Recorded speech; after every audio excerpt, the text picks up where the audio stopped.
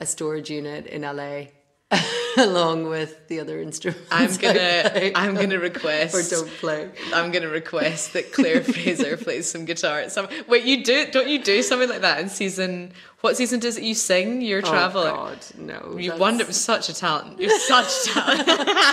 The most embarrassing episode of my life. You don't have like a mandolin or anything, do you? No. God, we should suggest. No, that. I think I was just that cheesy and bad. You think I had a mandolin in my arms? You were like a joker, like a joker card. Do you know what I mean? Where they've got. I was in like.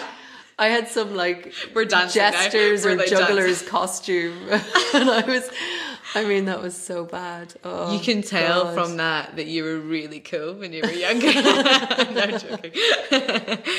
So would you say that you, when you were younger, were quite like a punk? Like, no, not punk. I was definitely, it was peak grunge. I was definitely peak grunge time. When is that? Like the 90s? 90s. I was born in the 90s. Yeah, but I was a teenager in the 90s, Lauren. Okay, yeah, that's fair. That's fair.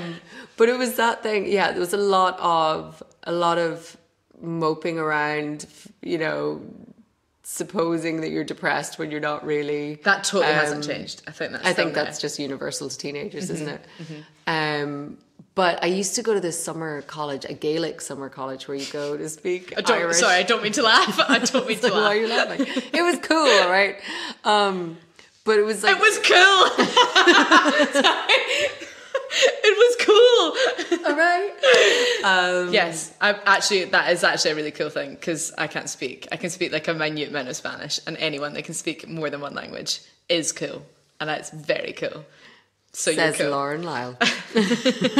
I've been anointed. But so we used to go to this summer college thing every summer, and it was like, you know, 500 teenagers between the ages of like 14 and 18, and it was in the west coast of Ireland, and you would like have to go to class in the morning for a couple of hours, but then all evening you just have to yourselves, and it was beautiful. It was like, but there was just all these cool women and, well, girls and guys who would just sit around rocks playing guitar, smoking cigarettes, and like just being, and so all of that it's music like proper, and like stuff. Breakfast Club. Yeah. Teenage kicks thing. In an Irish version of that. Yeah, but that's like kind of how I see it. That's what I mean when I heard it. I was like, I don't know why. I at one point thought she was Irish. Maybe that was it, but it was just American, like she was. She. I don't even know what she went on. Really, I sort of like. I kind of do that. I like pick an album or two. Like I'm not sort of like, oh, I love this person for all their career. You know what I mean? But she was in a great band called Throwing Muses, and I remember being quite into them for a little bit, and then I don't know, I haven't listened to that in years. But I kind of see you as like a rock chick. Thanks. I do. I was like, yeah, this person's like a bit wild and a bit that's how I sort of see you, is this like secretly quite wild free spirit. And you like pull yourself together incredibly well at all times, and then sometimes like you just spark. I don't know that I do. I mean, it's funny. I think because I've had to be quite responsible in the last decade of my life, I've become quite, Well, you've encouraged sensible. Me to you've encouraged me to do some not sensible things, and all in favour of it being my 20s, and you actually have. You've been like, I think you have to have fun in your 20s. Yeah, but you have at times, because stay safe, kids. But you know. Yeah, absolutely. Yeah, disclaimer, big disclaimer. That's who I see you as, who you are. As much as you have to be very responsible. I mean, that you run you are number one on a show. You are the Outlander. Well, not really. I mean, I don't run shit, but no, but it is. Do you know what I mean? It's been. I have to say, like, being on something like this, it's quite surprising to me that I'm able to hold it together and but you know, and sort of show up every day and be professional and have my work done, because I was not that person in my 20s. Were you that person right before it started? Do you think? I definitely think when I was in LA, when I moved to LA, that was like a big life change for me, because I think I had far too much fun, and not even fun. I think I was also very fearful in my 20s and not really, didn't quite know how to cope with things or how to show up for myself. And I think I sort of, when I moved to LA, I was like, okay, I want my life to go in this direction, so I gotta get my shit together a little bit. And I think that's really, that's just like good advice for, I think, women, men, everyone generally, though, that to not be fearful of that and to just go for it. I think I had a year. I sort of do this every year around New Year's. I write a letter. It's like a tradition we have, and usually it's like whoever we spend New Year's with, and it's sort of like being grateful for the things that you really liked about the previous year, and then also writing down your goals for the next year, but also the things you want to get rid of. And then you burn it. Outdoors preferably, or in a safe space, not outdoors if you're in like a, just somewhere safe. Just burn it. So what sort of things do you get rid of?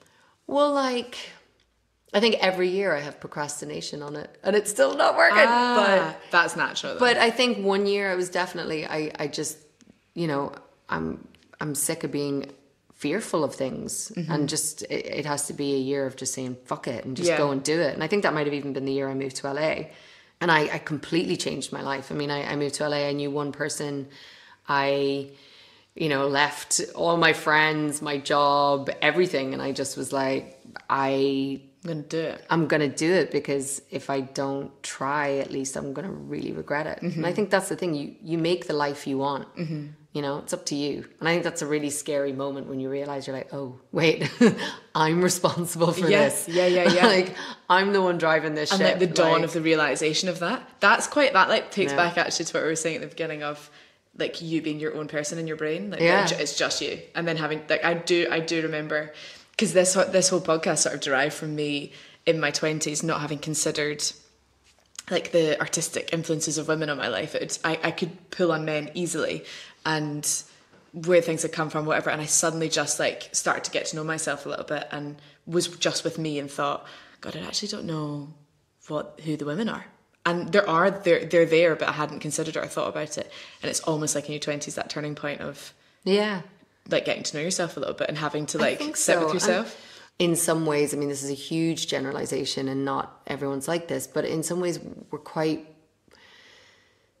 we're not as quick to sort of stand up and be like, well, this is what I've achieved and this is what I'm doing. Totally. And like, look at this, isn't this great? And I think that that's something we can really take from or learn from men, is that willingness to sort of stand up and, like proclaim your achievements in some way, or talk about your goals and what you're, where you want to go and what you want to do. And at least, I don't know whether this is also a cultural thing, having been brought up in Ireland or in the UK, is we're just not really taught to be as effusive with those things. And I think for me, that's one of the great things that I learned in the States, and being in LA and being in New York, like, really helped me with, was actually being okay with, sort of standing up and saying, oh, well, I'm ambitious and I want things. And I've done this and I'm going to do this. And I really want to go there. And it's okay to sort of say that you want more. Yeah.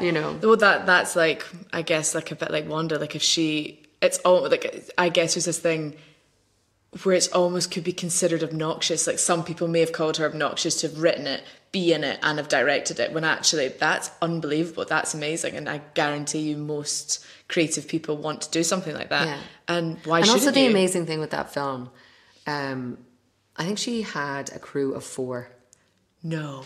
So it's like she had the cameraman. I think it's like very skeletons. Yeah, I mean, the sound is terrible. But like but you love that. Like that's what's so great. Works. It's like I mean, it's such a low budget, but I think that's also something that really inspired me, because it's that thing of, we can do anything. We just have to, the difference between successful people and not successful people is not some like magic equation.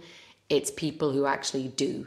And I think that's always the biggest thing that I try and remind myself. Is like when I feel a little intimidated or overwhelmed by you know, wanting to achieve something or doing something, it's like, well, these other people who are doing it, it's not like they know something that